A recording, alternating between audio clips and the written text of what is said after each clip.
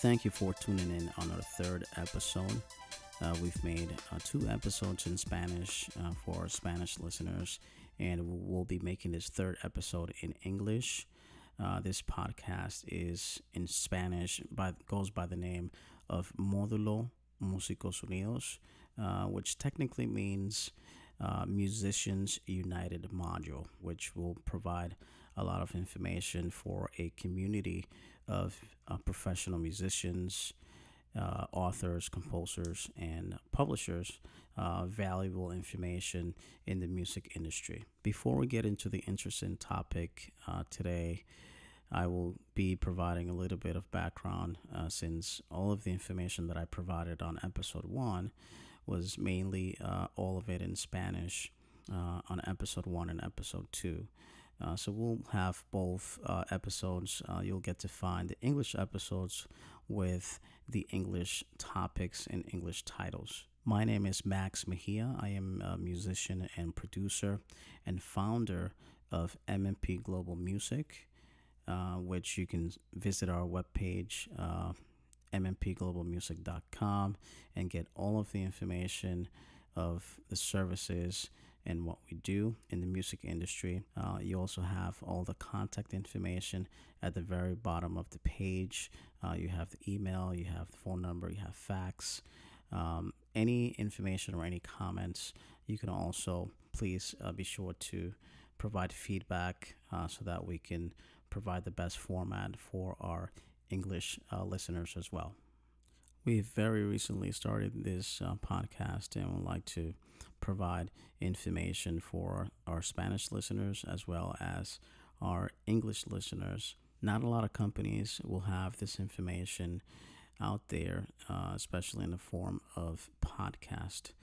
So it's very interesting with what we're trying to accomplish and the information that we're trying to provide for the community of professional musicians, authors, composers, artists, and publishers. All right, so we'll like to get into the topic today, which will talk a little bit about the case that's happening at this point in time with Bmg versus Cox Communications. I worked for Cox personally, myself, for about 4 to 5 years in the state of Rhode Island. So I did get to learn a lot during those years that I worked for COX Communications. That was from about 2005 all the way through 2008. I was already in the music industry as a musician. I was traveling with different bands locally and international, and I was having fun. I was trying to get my way with the schedule that I worked. At that time, I remember I worked from 11:30 a.m. to 8 p.m. So it was very hard for me to get into rehearsals and catch up flights and and at least work around the schedule. Because I also commuted for about 40 minutes back and forth every day. So it was very hard for me to maintain that for that long period of time.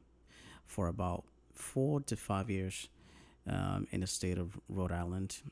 So I did get to learn a lot from COX Communications, from their internet services, cable services, and also phone services and cell phone. And at that time, 2018, they were going into Rhapsody and streaming, and they were getting into that field.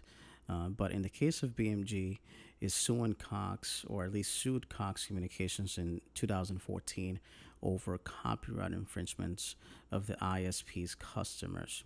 So like tech companies, on receiving end of a copyright complaint, COX Communication pleaded safe harbor. So their argument is that it couldn't be liable for the infringement of its customers under that famous Digital Millennium Copyright Act. Bmg said that COX Communications had a deliberately shoddy policy for dealing with repeated infringers among its customers base, therefore should be denied any safe harbor protection. So the first time around, jury sided with the music firm. So originally, it was $25 million copyright infringement judgment against Cox was overturned on appeal, though it was based mainly on technicality relating to the instructions given to the jury in the original case by the judge. There were other comments made by the appeals court during this seemed to back up BMG's arguments about Cox having lost safe harbor protection as a result of its lackluster approach to dealing with the infringement on its networks. However, I mean, this case now it's heading back to court for the repeat run of the whole legal battle. So it's a back and forth. BMG alleging of the infringement. Cox stating that they're under the safe harbor and they're not liable for those infringements because it is users making these reproduction and using these masters recordings infringements. There was an article written by the billboards, which we are reviewing the case, or at least following up on the case and seeing exactly how this is going to turn out. Which both sides have been making, various requests of the judge ahead of that repeat run. One standout request came from the team of Cox, which they asked BMG side to ban from using the word stealing and theft and some other related terms, which such language is not, unduly prejudicial to Cox. If a party has good cause to object to specific comment made by the opposing counsel, the party may do so at any time. So given that ruling also provides the all clear for BMG to use any related terms, maybe its lawyers could try to find a way to include in its open remarks all of the following, which would be like robbing, nicking, sweeping, filching, thieving, looting, pinching. There's a whole bunch of words that can be utilized. Again, and this is all in court, taking place in court, and actually, and that's what Cox is asking the judge to overturn, which is very odd. But I guess they're not wanting for this information to be out there and saying that they're stealing musical works and master recordings. In other episodes, we'll get into the Digital Millennium Copyright Act, what it means, what especially the companies that have a web page, what they need to be aware about the Digital Millennium Copyright Act, what that covers, what they're liable for, what they're not liable for, which is, could be very tricky. But we'll get into that other episodes and provide a little bit more detailed information. This episode number 3 is focused on the case Bmg versus Cox Communications, which also at this point in time, because of their Bmg suing Cox Communications, other labels are joining this case on the siding with BMG. So that includes all the big major labels like Warner Chappell, you have Universal, you have Sony getting into this mix as well, which part of his division of BMG, it's Sony as well, but they're getting into joining this case and alleging that such infringements have been repeatedly happening, and Cox Communication is trying to avoid that by providing information and stating that they're under the safe harbor. So we'll see how this turns out. We'll certainly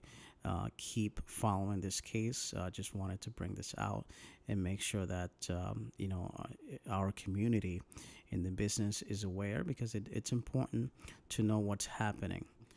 Even though you're musicians, you're in the music industry, it also relates in your personal life. I mean, you may have a service and you don't know exactly what's happening, but it's good to know. That way you learn more from the business and know exactly what's going on behind the scenes. If there is any feedbacks, any comments, please do so. I really would appreciate those comments. It will help me develop to a better communicator. Because again, I am trying to provide this information out there for our community, independent community, musicians, especially authors, composers, publisher, and provide information that you normally you don't get aware if you don't have the time to read this information. Will have the opportunity to be able to listen to our podcast in Spanish. Again, I'll repeat it once more, is Módulo Músicos Unidos. Stands for Musicians United Module. So once again, I thank you for tuning in, and keep in mind that all the titles that will be in English will be titled in English. Also, be sure to follow us on all of our social media as MMP Global Music. That goes for Twitter, Instagram, Facebook, LinkedIn, all of the social media. You can certainly find us. And be sure to subscribe to our podcast, which will be having a lot of interesting information. See you next time.